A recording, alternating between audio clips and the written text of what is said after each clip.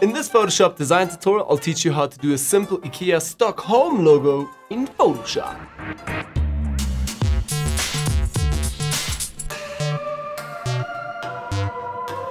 Hey guys, welcome back to a brand new Photoshop design tutorial. My name is Manny and you can find me over at retailpro.com. On this channel you get to learn everything about Photoshop design in weekly quick tutorials. So in today's episode we're going to talk about or show you guys how to create a very simple IKEA Stockholm logo in Photoshop. Yeah, enough of the talking, let's get right away into the tutorial. Okay, so over in Photoshop in our right hand side here in the layers palette, you guys get to see already our finished design. So again, the background and obviously our design on top. So let's start right away out here just with our background. It's just a normal white layer. And then on top of that, we have again a background. So obviously this is now set to 30%, 100% it will look like that. Also, if you want to have this, have a look down below in the description. There's a free link to the Tronics Design Media Package. Okay, so I'm going to first of all set the opacity now to 30%. So our logo here can shine through just a little bit better. Okay, so for that, again, I'm going to set both of these, press Command G and put that in a group and rename this to background. Okay, so that's my first step. Also, I'm going to press now Command G for all the Windows people. Please press Control when I say Command. Great, so the next step will just be the design. So let's start out now just with a fresh new layer. I'm going to go actually to the Tools palette here and go over to Custom Shape Tools. Then also into the Shape Library at the top. And we'll select a very thin squared box here. Also guys, if you don't have these shapes, please have a look down below. In the description there's a free link again to the Tronics Design Media Package where you can download all of these shapes as well for free. Okay, select that. First of all, I'm going to hold Shift on the keyboard to let this equally expand. And just going to make a rough selection like this. I'm not going to work too much with guidelines. I'm going to try to make this a bit quicker. Please, if you work with this, use guidelines here from the top. Okay, so first of all, you guys see we still have white outlines. I'm going to go to the stroke area here and set this to transparent so we don't have anything anymore. Then I'm going to go over to fill, and under fill I'm going to set this also to fill. I'm going to set this to a black foreground color, and first of all just hit enter, accept it. Great, let's move the box to the side. Okay, so we've got the box set, and now I'm going to work just with the text. I'm going to press T on the keyboard, make a nice big selection here, and first of all write IKEA. Okay, so it's still very big. I need to change my font for that.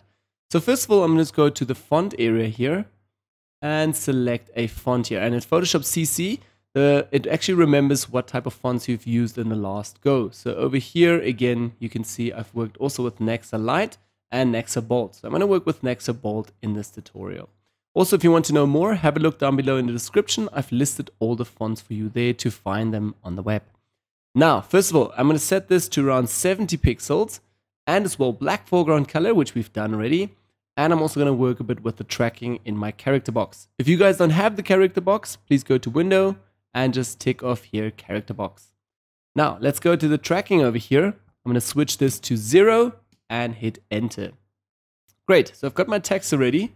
I'm going to go to the move tool, move this slightly down a bit and a bit further away. Then also what I'm going to do is just duplicate this layer so I don't need to create this whole process again. So I'm just going to press Command J. Again, for Windows people, please press Control. So for you, it's Control J.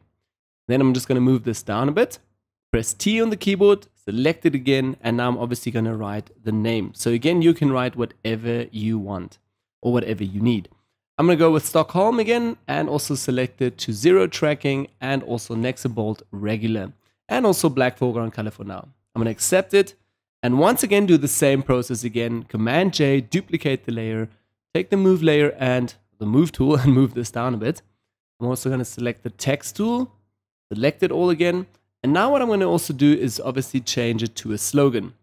So this will be now interior design or something in that direction. Okay, select it all with Command A. And first of all, I'm going to switch this now to a new font. So again, select the fonts. I'm going to go all the way back up to my fonts here because I've worked again with them previously. So first of all, what I'm going to select here is again Helvetica Neue Thin or actually light. You can also go over to the options here. There's ultra light, thin, light, and so on. I'm going to go with thin, like so, and make it a bit smaller. So let's go around 20, yeah, a little bit more, 23 pixels actually. That's great. And also the character box here, the tracking, I want to push this up at least to 100. Yeah, a little bit more, 150. Actually a bit more, 160. Okay, great. So I'm just selecting a very small font here and then also pushing the tracking quite a lot. Ooh, like this. Maybe I'm going to push it a bit more. Let's select it again. I want it to end right away with the K. That's also totally up to you. So it's going to be a 180 on my side. And let's maybe go with just 20 pixels over here. Okay, so I'm going to push it just a bit further still. So let's have a look here. So it's going to be 280 by 20 pixels. I'm going to accept it. And with the move tool, moving it just a little bit down. So I'm basically looking at the spacing here between IKEA and Stockholm, between the fonts. And now I'm also looking at the same spacing here so that that is a bit set in. Great. So select all with Command or Control, all the 3 layers here, and I can now move them all together. Great. So again, select the shape as well. I'm also going to move this slightly over into the center because it just looks a bit better for me. I'll also zoom out a little bit. Just press Z on the keyboard, zoom out a bit. Okay, it will be a bit smaller on your screen, so maybe let me zoom in again for you guys. Great. So next step now again, interior design. Let's duplicate this layer. Command J and move this all the way down here. I'm going to select the text tool again, select all of it again, and just now press in capital letters X. Okay, let's also make the X really nice and big, something around 200. Okay, let's select it first of all. Let's actually go with 220. Okay, I'm going to select that and accept it. Now, with the move tool again, V on the keyboard, I'm just going to move this here into the center. Okay, and I think it's still a bit too thick, so I'm going to make it even thinner. So select the text tool again, select the X, select it, and let's go with something like ultra light. Yeah, I like that. Very nice and thin. Great, so space it a bit more into the center. Again, guys, you can also work with guidelines. Simply just go to View, and here, New Guide, and you can also enter some values to add some new guidelines. Now, I'm going to go back to IKEA and duplicate this layer. So Command J, move this up. I'm first of all just going to rename everything, and I just want the first letter here. Okay, I'm also going to change the font size for this, maybe like 30 pixels, and want to work here also with bold. Okay, accept it, and let's move that all the way over here. Okay, I'm going to still space it a bit further, and now I'm just going to duplicate this letter. So Command J, all the way to over here, somewhere in the center. Command J again, move it over here. Command J again, and move this over to here. Great, and now I'll just rename the letter. So basically select it, okay, and now it's selecting the X. It's very frustrating. So what you can do is basically just go to your layers over here and press 1 copy.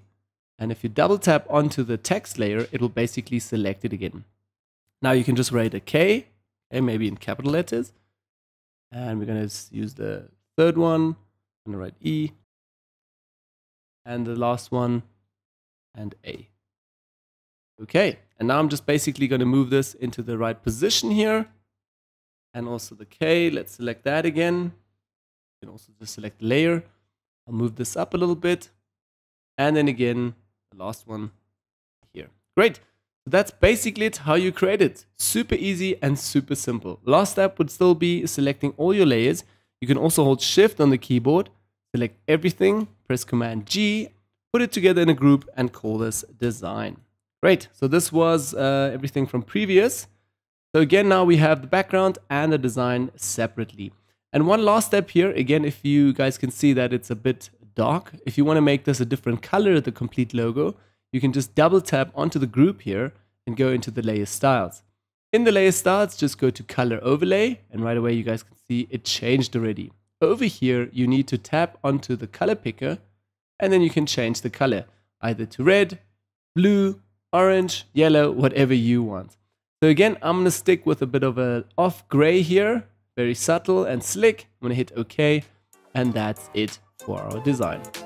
Okay guys, super easy to create this tutorial, not too heavy. Again, like I said before in the tutorial, use a bit of the different fonts in order to work a bit quicker. So duplicate the fonts and also obviously move them around and use some more guidelines in order to do this a bit better, not as quick as I am doing. Yeah, so that's basically it guys. If you like me and just can't get enough of Photoshop, click on your screen right now to subscribe. We send out free Photoshop tutorials every single week.